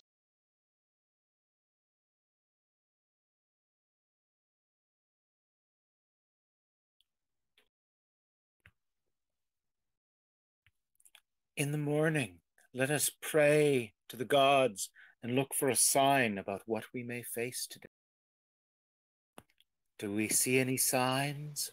Jillaby No. looks to the skies to see any signs about where we must go first. As Jalivi stares at the stars, suddenly the constellations begin to swirl and move, and you can see through the snow a twinkling star that seems to be shining down on one particular spot.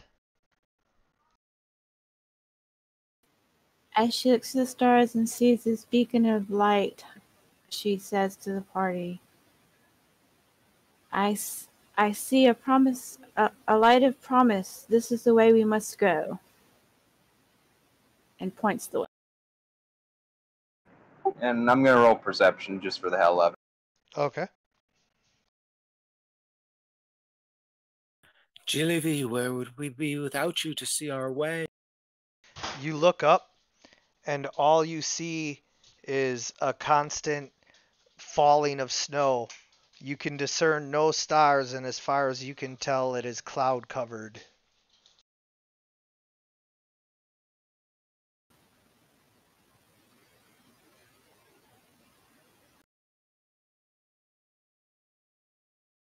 All right. Well, are we going to that place then?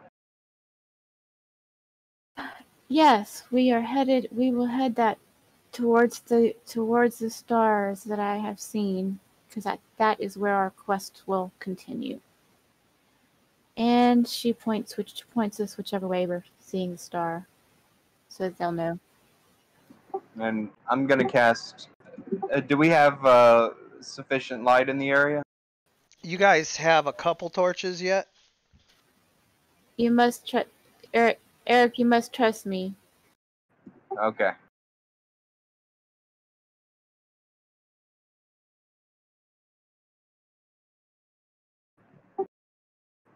All right, I will.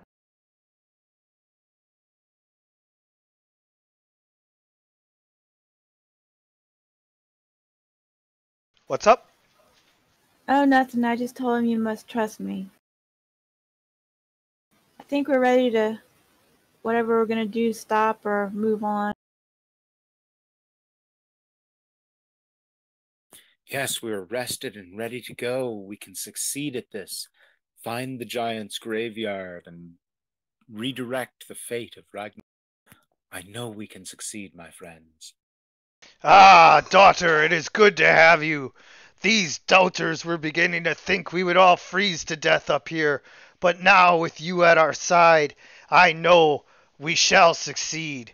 I was not shown these visions so that the world could perish anyway. Oh, by the way, should we stop carrying Ilgos around here, or should we like bury him or something? Bury him, otherwise it's eat him.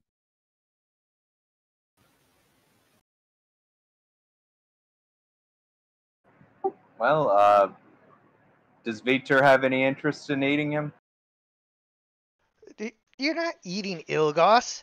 Ilgos was married to my wife's sister. Yes, Right. 'tis better that we all starve to death.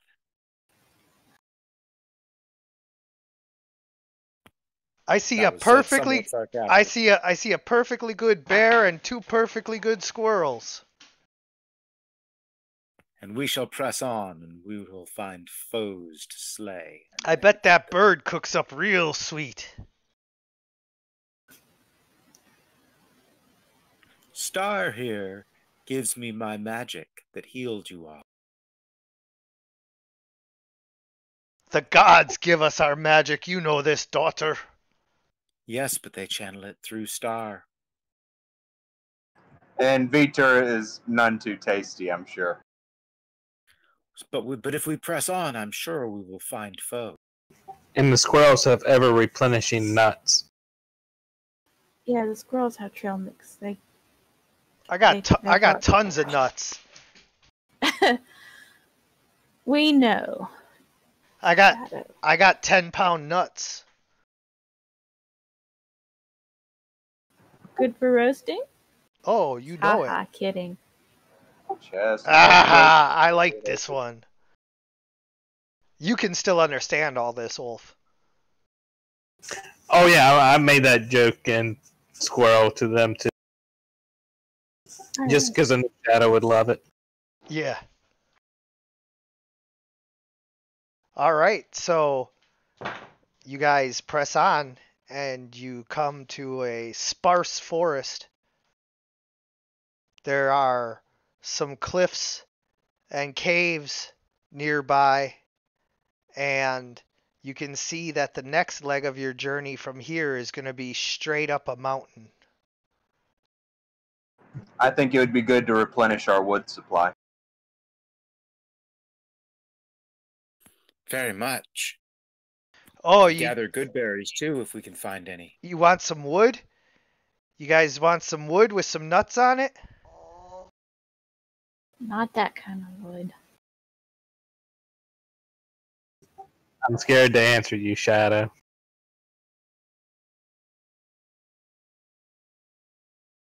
Go ahead, hit me with your joke. I got plenty of nutty wood right here. Looks more like a basket case to me. How does it compare to the Minotaur? not quite, but like this is a much bigger creature, so like, you know, like not at all relatively speaking, but like close totality speaking. Are you suggesting that I use your wood to build a fire? It'll warm you up. Well, I'm sure it's not gonna feel too good for your wood, though. I think you'd be getting the worst end of that stick, my friend. And then he just laughs and runs up a tree and he shakes it as hard as he can, trying to shake down all of the loose dead branches that are going to burn the best, as well as any nuts that might be left on it. All right. Eric will gather good 20 pounds of wood. Oh, did I say I run up a tree? These trees are so small, he runs up to a tree. Runs Right. it over. Yeah, he just like snaps a tree like in half. And of these many trees, do any of them have pine nuts suitable for good berry? Nope, these are not the pine nut trees. These are the crap nut trees. Scotty will tell everyone what it is she's looking for and say, keep your eyes open for these. They only smell like crap. They don't taste too bad, but they smell real bad. Question is whether they'd work for good berries. It sounds like they wouldn't. Nope. They are mostly for making crap nut soup, and you can use it to make crap nut butter to spread on like bread. But yeah. Right. But no Well, good if berry it's crap useful, nuts? we can gather a few. Gather a little bit of wood and a little bit of ingredients, I guess. Crap nuts? Yes. Yep, we'll gather. Yeah. This is what the squirrels are telling you they are. They have no way of like explaining, what like a thing is in like a different language because they don't know different languages. So these are just their crap nuts Well. because they smell like crap. Uh-huh. Well, we're just gonna assume that they're knocking them down for us to gather, or they're. Yeah. But anyway. Yeah, and these are smaller nuts, so the squirrels, the gigantean squirrels tend not to gather them and eat them because it's harder to carry a bunch of small things. Like carrying a handful of sand is harder than carrying one big rock. So, anyway, shut up, Odie. So anyway, sorry about that. They don't tend to gather these nuts to begin with just because it's harder, but then also when you crack them open, as soon as you guys crack one of them open, you get the very distinct smell of somebody's fart. Just like that special Limburger cheese. Mm-hmm. Or hard-boiled eggs, Stuff that smells so good, but smells so bad, but tastes so good. Yep. All right, well, I guess we're gonna gather some crap nuts then. And wood. And wood. Jalivy really wants some wood. So, you guys gather. Well, we don't have. We're short. We're short on firewood, so. You are. I figure if he's already broken the trees, and I was like, oh look, easy pickings, and pick it up. Yeah, Shadow like breaks all the branches off, strips it down real good, real easily, and you guys are able to gather up 3 faggots. And so one of you can carry 1 or 2, but not all 3. 3 what? Bundles 3 of faggots sticks. of wood. Oh, okay. Yes. So Well, as you guys gather up the bundles of wood, you strap them to your backpacks and are ready to proceed on. However, Shadow suddenly looks at the other tree and points at it and says, "Aw, nuts!" What is it, Shadow? As you guys look, the light starts to glisten off of a taut, silky string that stretches all the way up to a cave up there. Is it like a fiber? Yeah, it's like a silk strand, like a spider's web, but much larger than any spider's web you've ever seen. I'm gonna knowledge nature and see if I can determine what that string is from. I'm just gonna yell shields and weapons and point to the tree. You recognize it instantly as spider web, and upon closer look, you can tell that it is frost spider web, which should be obvious given the terrain anyway. But that means that not only is this webbing sticky, but it can inflict cold damage as well. I Which tell direction is everybody, the don't touch the webbing. Where is it on the map?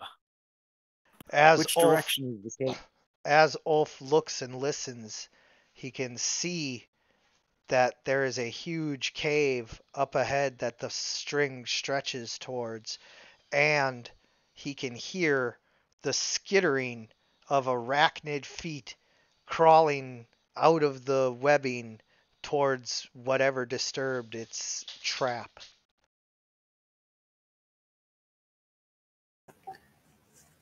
There's a spider coming!